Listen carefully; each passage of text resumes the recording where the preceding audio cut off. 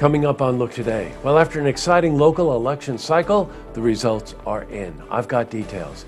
And the Wolfdorf Astoria in Gainesville seeks funds for its building restoration project. More on that coming up. And we've got statewide election results. I've got those details. It's all ahead on Look Today.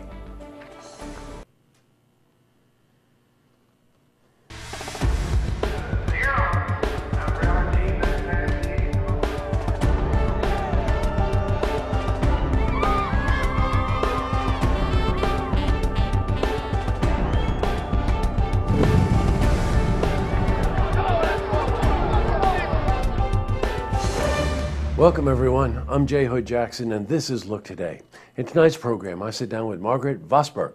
She's a Chief Executive Officer for Adirondack Health Institute, and she's here to talk about the services they provide and their unique vision for providing health care. And I also sit down with Amy Hughes. She's a program coordinator for the Saratoga County Veterans Peer Connection. She's here to talk about the importance of connecting veterans and helping them in need. Plus, we've got your weather for the Tri-North counties, but first, these headline stories. Well, in our lead story, after an exciting local election cycle, the results are in. Well, the Democrats of our local region convened at the Inn in Saratoga last night as they patiently waited for the results to come in. Now, the anticipation was high. However, everyone there remained pretty optimistic. When we spoke to Peter Martin, he's a supervisor for Saratoga County. Well, right now we're having a party to celebrate the election and what's going on with the election. The Democrats in Saratoga Springs have spent a lot of time, a lot of effort to make sure that we get our candidates well represented, well heard, and I know that we've had a really good turnout at the polls here in the city, and I'm pretty sure throughout the county of voters, and that's really important. Now, Carrie Werner defeated her Republican opponent, Chris Boyark, for the 113th Assembly District, and we spoke to Carrie before the victory. My expectations are it's going to be a long night, but I feel very confident that we're going to win. Congratulations, Carrie. Now, the Assemblywoman was the area's favorite, and she won by a considerable margin, 52% to 40%. Now, also present at the party was Sean Francis. He ran against incumbent Republican Kathy Marchione for the New York State Senate seat, and we spoke to him at the beginning of the night. The campaign for me is going great. We couldn't be happier where we are tonight as we're waiting for the results to come in. I had a great team of volunteers and staffers that have really poured their heart and soul into this race. We had a great team of 20-25 students from Skidmore College that has been working on this campaign for the last several weeks. Now, Senator Marchione defeated Sean Francis by a big margin. It was 57% to 33%. Now, we're going to have more on local elections after we take a detailed look at our weather. So let's head to the Glens Falls Weather Center for a look at your first forecast.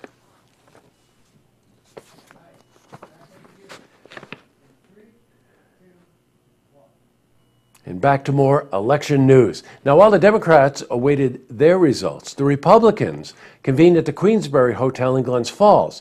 Now, some of the local region's top representatives were at the event, including Senator Betty Little and Assemblyman Dan Steck.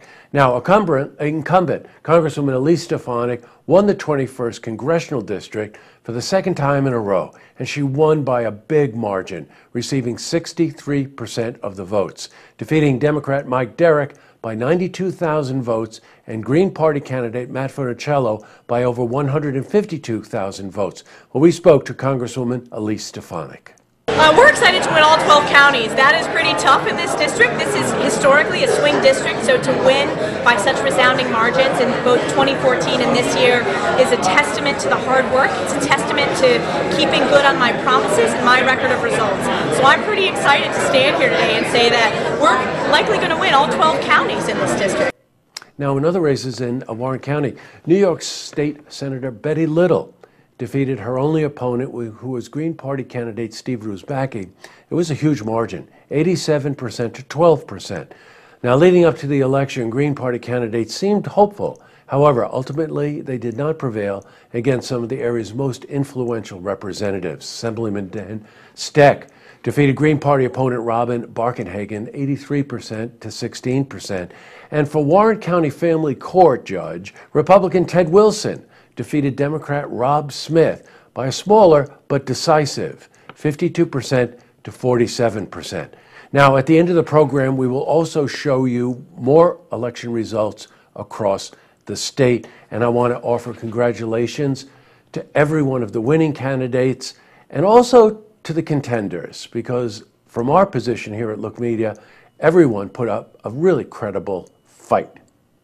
In other news, well, we received information about a story we covered back in June. The Wolfdorf Astoria on Route 50 in Gainesville was heavily damaged by a fire, and now they're seeking to restore part of the building that was lost.